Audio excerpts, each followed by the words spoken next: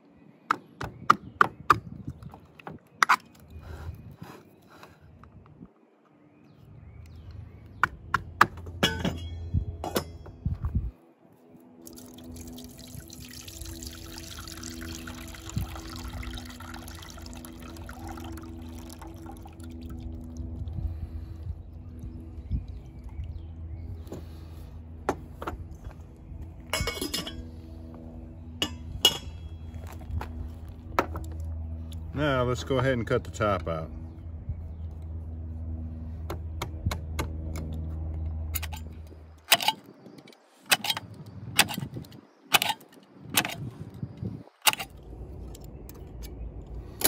And here is our elevated floor.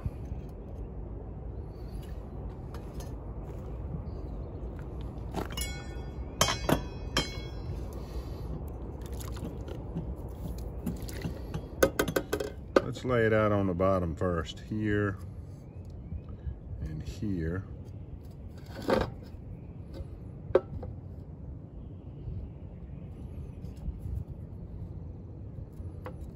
Here and here.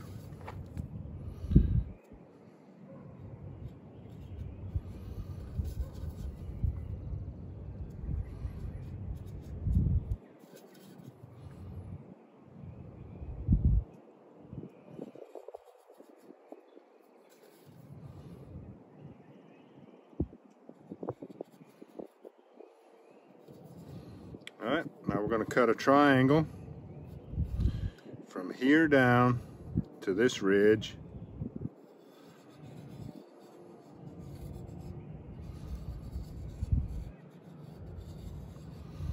Let's make the point of the triangle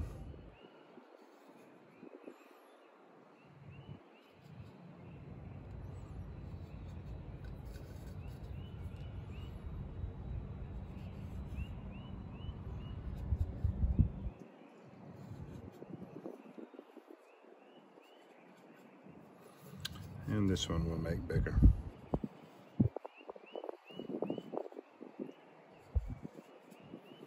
How about that?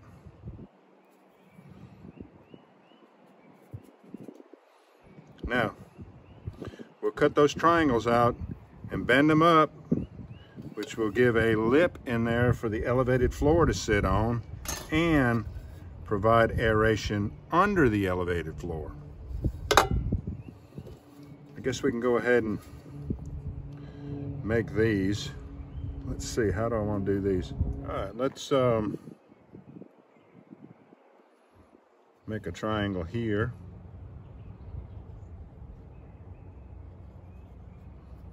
And go about, I don't know, 2 inches. Put another triangle. And these flaps will bend down, go about 2 inches. Another triangle and 2 inches.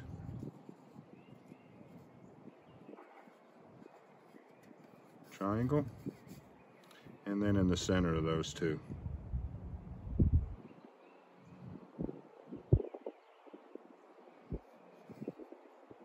Another triangle. And these would be bent all the way down.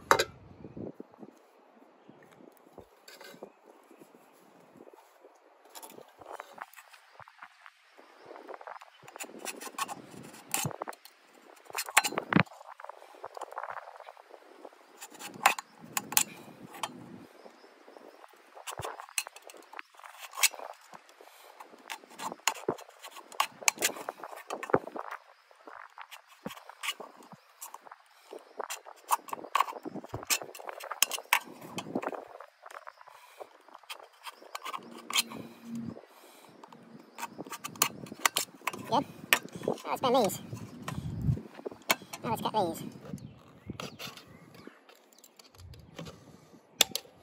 All right, let's bend all these tabs down.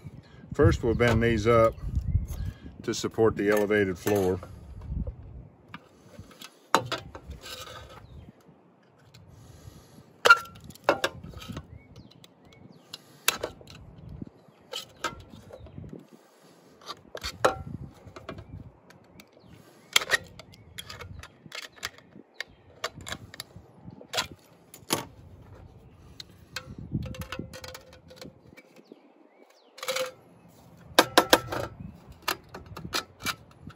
That's a good, solid, elevated floor. And then we'll bend these down.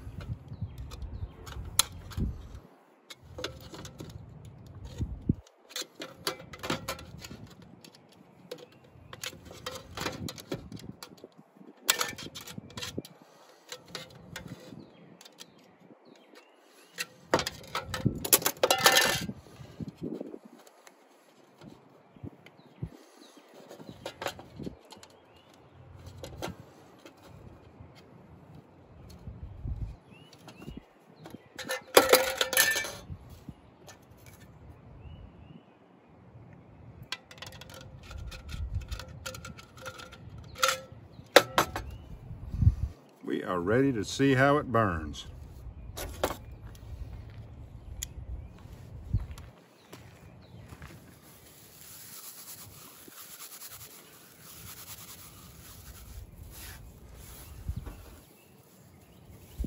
Now let's make a hole right in the center of this.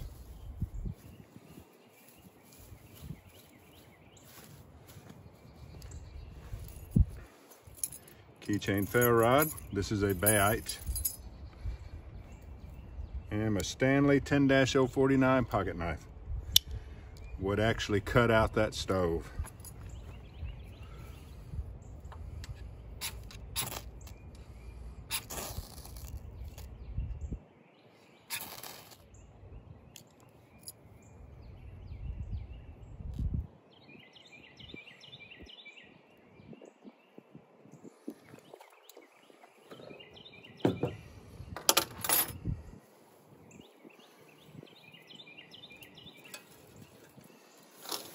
All right, I'm gonna put you on time lapse because it's gonna take a while to build up some heat and some coals.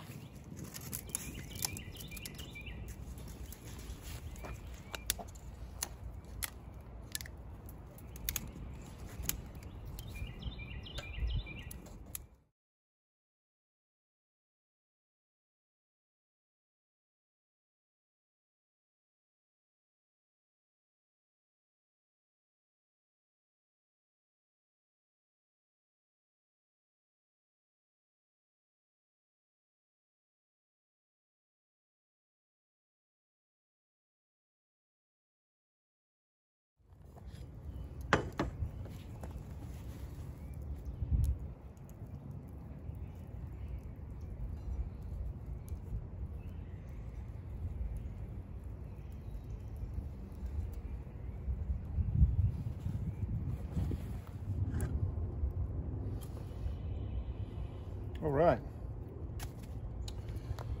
and we'll put you back on time lapse. See how this goes.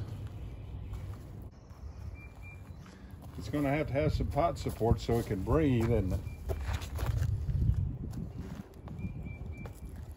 I'll keep a good close watch on these, make sure they don't burn up and tip my pan over.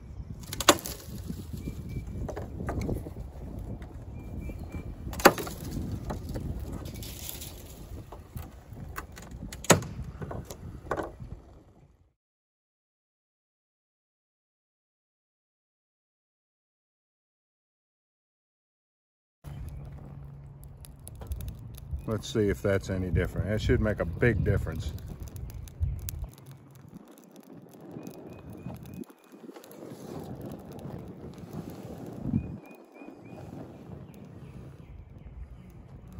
And I can stand in the way here to be a windscreen.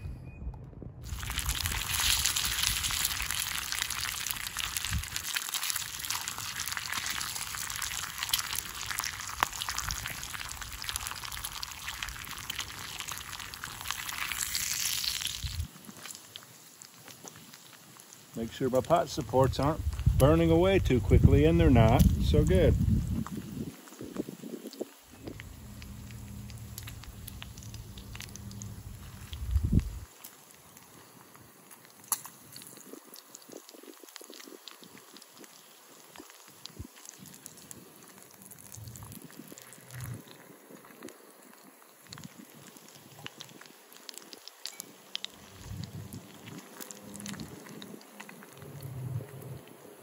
Won't be long now.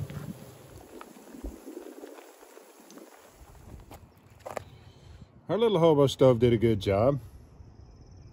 I like it. Like I say, I'd go ahead and put a little vent hole in the side so I could turn that towards the wind or away.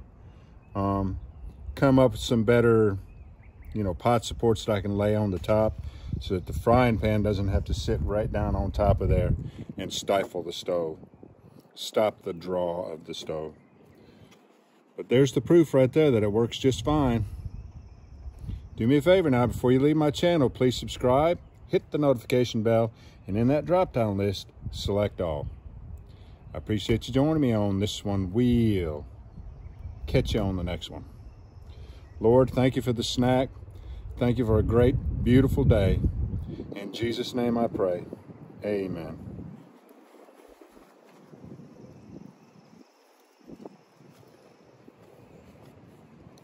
Oh yeah, that's very good. This grease, I will use to season the green beans.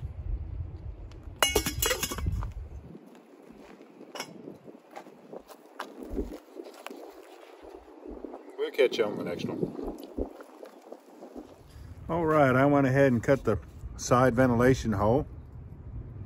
So now we have these 4 ventilation holes on the bottom with this flat bent up, which supports the elevated floor. And we have 5 ventilation holes on top. And let me take that elevated floor out and let you look. We didn't even build up enough heat when we was cooking bacon to burn the paint off underneath that elevated floor. That's good to know, because without that elevated floor, when you set this down on a surface, it's gonna scorch the surface. So this is kind of a buffer too, and this fits right down in here, like so.